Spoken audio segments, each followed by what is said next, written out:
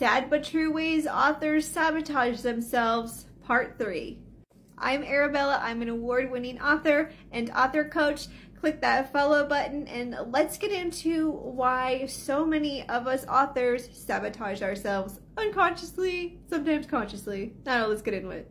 So this was one that I did personally. Like, I think I've done all the other ones that I've done at some point, but this one I don't think anybody really has ever talked about other than me on here, and it is being emotionally unavailable. And what I mean by this is that for me, when I was writing, I didn't allow my emotions to like bleed all over the page. I was actually very emotionally closed off. I didn't get deep into the topic of like PTSD that's in my novel, or abandonment, or, you know, the deeper themes of my novel. And I realized that if I don't emotionally open up to writing this experience and opening my heart and my soul and really giving every piece of me to this book, it's not gonna work.